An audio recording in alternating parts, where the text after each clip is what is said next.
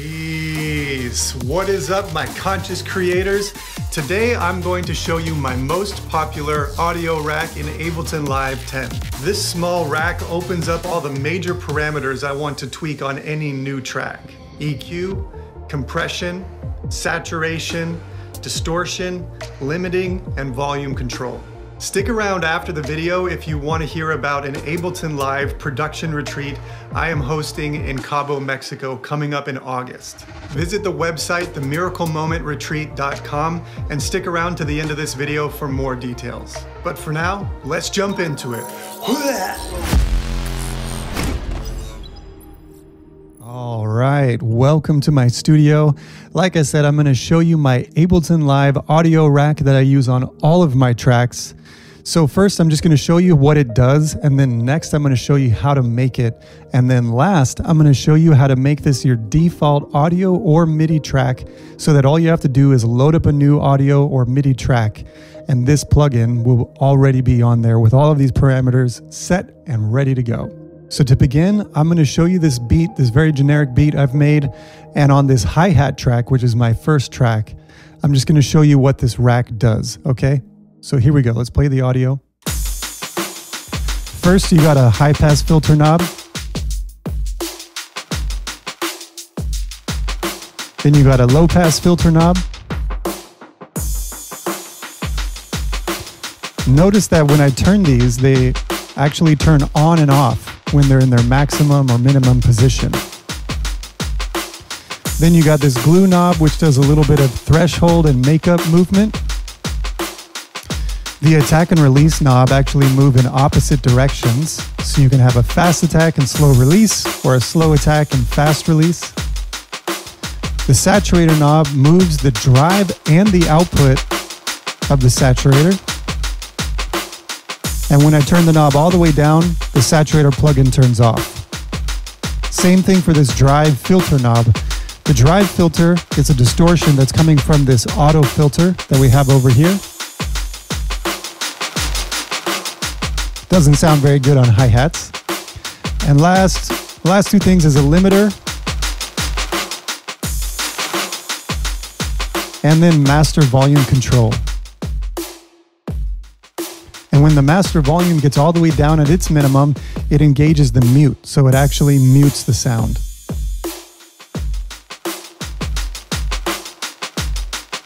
Okay, so that is how the audio rack functions. So in order to show you how this works, I'm going to delete and start from brand new track and show you how I made this. All right, so I've got a brand new track here with no audio effects loaded. I'm going to open up my plugin section, and I'm going to just start searching for and dragging in the plugins that I want to use in this audio rack. So first I'm going to search for EQ. I'm going to bring down the EQ8. Then I'm going to search for compressor and drag in the glue compressor. Then I'm going to search for saturator. Next up is the auto filter, which we're going to use the drive from this auto filter. Next is the limiter. And last we have the utility, which we're going to use for master gain control. All right, now all you got to do is click on any one of these, hit Command A to select them all, and then Command G will group them all into an audio rack. And then over here we have these knobs. The macro knobs become available. So next up we got to start right-clicking and assigning parameters from these plugins to be moved and operated via these macro controls. So in order to have things labeled really clearly, I'm just going to start by labeling my macros. So on macro 1, I'm going to hit Command R for rename. I'm going to call this knob low cut. On macro 2, rename high cut. Macro 3 is going to be glue. Macro 4 is going to be attack/release. Macro 5 is going to be our saturator. Macro 6 is going to be our drive filter. That's filter coming from that's drive coming from the auto filter. Macro 7 is going to be our limiter. And macro 8 is going to be our master volume level. Next up, we just want to start right-clicking the parameters that we want to assign to these individual knobs. So for our low cut, we're going to move to this EQ. I'm going to turn off the EQ points number 2 and 3. On EQ point number 1, I'm going to make this a high cut. And then on the frequency, I'm going to map that to the low cut. I did say high cut. I meant low cut, high cut shelf. I don't know exactly what that's called. And then, yeah, so the frequency is now mapped to the low cut knob. We also want to map this on off to the low cut knob. And we're going to do the same thing here with our EQ point number 4. Turn that into a low cut shelf. Right click on the frequency, map that to the high cut. Right click on the on off and map that to the high cut. Now these knobs do not work the same just yet. And that is because we're going to have to go into this map mode and start adjusting our parameters. But before we do that, let's finish out the assigning. So on this glue knob, I want to assign the threshold, and I also want to assign the makeup. For the attack and release knob, I want to assign the attack, and I want to assign the release. For the saturator knob, I want to assign the drive. I want to assign the output so we can duck the output. And then also I'm going to right click on the on off button here and I'm going to assign that to the knob as well. For the auto filter, I want to leave the frequency all the way up. I don't want to filter anything here. I'm just going to choose this distortion setting PRD, and then we get this drive knob, which I'm going to right click and put on our drive filter knob. Our limiter, we're going to right click on the gain, map to the limiting knob. And for the utility, we're going to right click on gain, map to master. And we're also going to right click on the mute and map that to the master.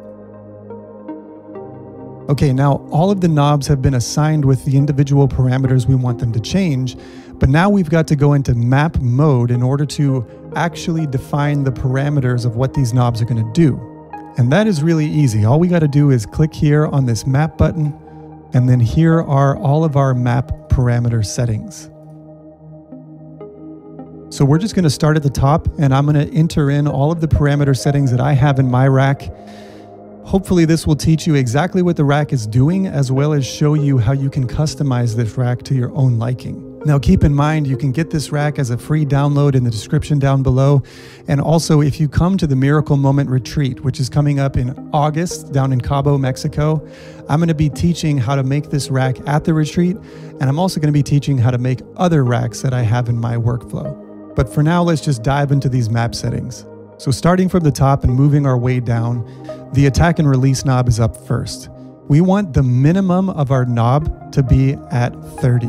And we want the maximum of our knob to be down to 0.01. And now this release knob, we want to start at 0.2 and our maximum is going to be 1.2. And now let's just look at our attack and release knob. As I move this knob up and down, as it goes up, the attack time gets shorter and the release time gets longer. As the knob goes down, the attack time gets slower and the release time gets faster. So we have these knobs moving in opposition to each other, and it makes this one knob very functional. Next up, we have our auto filter. I'm going to start here with the drive parameter. We want this drive parameter to be at 0 when the knob is at its minimum and 24 when the knob is at its maximum. But what we also want to do is turn the plugin off when the knob is at its minimum. So right here, I'm going to put the number 1 on the minimum and leave the maximum at 127. So now let's look at our drive filter knob. When I turn it on, the plugin should also turn on, and the drive filter goes all the way up 24 dB. And then as I turn it all the way back down, the plugin goes off. Perfect. Next up, we have the glue threshold and makeup. The threshold, when the knob is at its minimum, we want it to be doing nothing. So we're going to put the threshold at 0. When the knob moves up, we want to bring our threshold down -22 dB. And at the same time, when the knob moves, we want our makeup to change. So the minimum is going to be left at 0. And instead of making up 20 dB of gain, I want to make up only 4 dB of gain. So now let's look at our glue knob.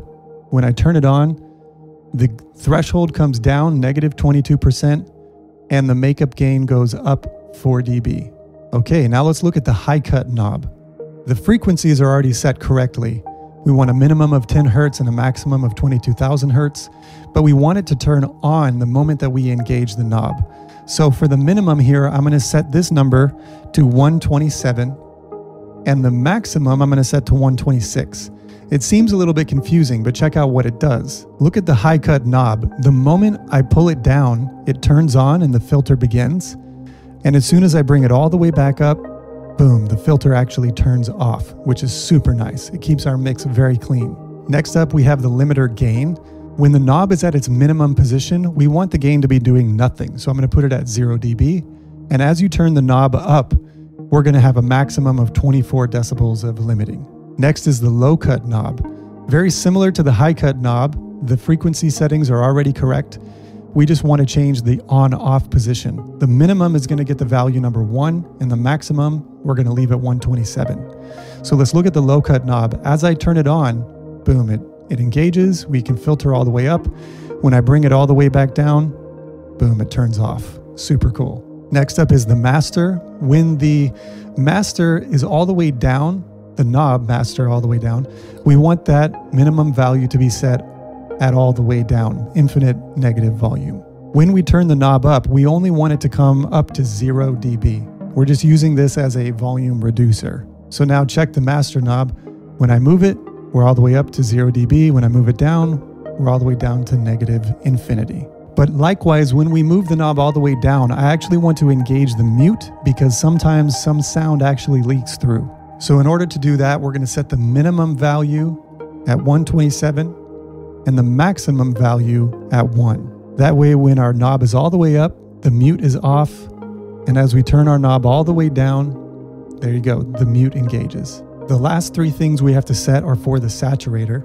The moment we engage the knob, we want it to turn on, so I'm going to set the value to 1. We want the knob to move the drive only from 0 dB maximum to like 24 dB. Likewise, we want our output to actually be ducking, so we're going to have our minimum value at 0 dB, and maximum value, we're going to bring it down by 12 dB, negative 12. So now let's look at our saturator knob. As we turn it, the plugin turns on. When we get all the way up to full values, our drive has been turned up 24 dB, and our output has been turned down negative 12 dB. All right, then let's click the map mode to get out of map mode. And now everything works appropriately.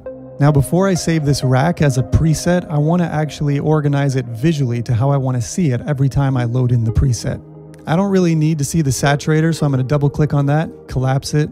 I don't need to see the auto filter, double click, that collapses it. And I don't care about seeing the master level, so I'm going to double click and that collapses that window. Basically, all I want to see is my EQ, my compressor, and my limiter. Next, I'm going to name the rack by clicking here and hit Command R for rename. I like to put in brackets. I do bracket 0, 1, bracket. And what that does is when I'm organizing it via alphabetical organizing in the window, it puts this right at the top because it's got that number right at the beginning. Next, I'm going to label this EQ, comp, saturation, limiting. And then I'm going to put OnenO and number 2 because I've made this before. All right, then now that it's named, all I got to do is click this little save icon. And there you see it right there. It's going to save it. I'm going to hit enter. And then for organization purposes, I have my own folder up here titled OnenO. Now I'm going to take my audio rack, which is right here, and I'm just going to move it into my own folder. And there you see it right there. This is the one that we just made. EQ, comp, saturation, limiting, OnenO number 2. Another quick tip is if you right click here in Ableton 10, you have these folder like color icons that you can use. I'm going to call this one blue. And then when we go look in our blue favorites section, we're going to see the one that I had originally, and this is the new one, OnenO number 2. So now it's super easy. Let's say you drag in a new bit of audio. Let's create a new track. This new track now has no audio effects here. So I'm going to take my preset and just drag it down here. And boom, now I have all of these parameters mapped and ready to go for me to tweak and mix this individual track exactly how I want it in my mix. And now here's the final step. In order to make this track come up automatically with each new track that you're making, all you got to do is one little secret thing. On this new audio track, we have the rack already set up. I'm going to change some of these settings just a little bit to my liking for how I would like them to load each time I make a new track. I'm going to make my limiter around 5 dB of limiting, and I'm going to have my master be around -10. I do that on all of my tracks. That way I know that I have clean signal actually going to the master of my song. And now with these parameters set how I want them, I'm going to click over here on the audio track, I'm gonna right click, and at the very bottom you see Save as Default Audio Track. Now each time I make a new track by hitting Command T, it's loaded exactly that way. And you can see if I change these parameters around and then load a new track, boom, this new track now has those settings exactly as I saved them. You can do this exact same process for a MIDI track. To get a new MIDI track, do Command-Shift-T. Now it says that there's no instruments or audio effects here, but this is really easy. Open up your plugin window, grab your preset, drop it down here on the MIDI track, and what's cool is it's still waiting over here for a MIDI instrument, but all of these audio effects are now loaded to the default positions on this track. So then I go over here to my MIDI track, right click, Save as Default MIDI Track. And there you go. Now each time I open up a new MIDI track, I'm going to do a new one, Command-Shift-T. This new one now has all that same stuff. Master's been turned down a little bit, limiting at 5, and it's still waiting for an instrument right here. So it's preset, ready for me to go. Speeds up my workflow so freaking fast, and I use this all the time. The last thing you should know is that when you make this your default audio track, especially when you're working with a bunch of stems, let's say you're trying to import 30 stems at one time, it'd be a pain in the ass to drag and drop this plugin 30 times on each individual track. But the cool thing by making it your default audio track setting is that when I take 30 stems, drag them into Ableton and just drop them in the arrangement window, it creates 30 new tracks instantly, and all 30 of those tracks have this rack on there. So just that one time saver alone, I can't even tell you how much time that saved me, probably hours when it comes to how much time it takes out of my mix to just drag and drop those plugins. Once again, you can find a free download of this audio rack in the description down below. The Miracle Moment is a holistic retreat for artists, producers, and songwriters who want to deepen their knowledge of Ableton Live and also Ableton's controller called the Push. It'll be a 5-night retreat hosted by myself and my good friend Alux. Go to the website www.themiraclemomentretreat.com for more information and to find the application form for the retreat. Thank you so much for watching, and until I see you again along the journey, oneness in sound, I am OnenO. Peace.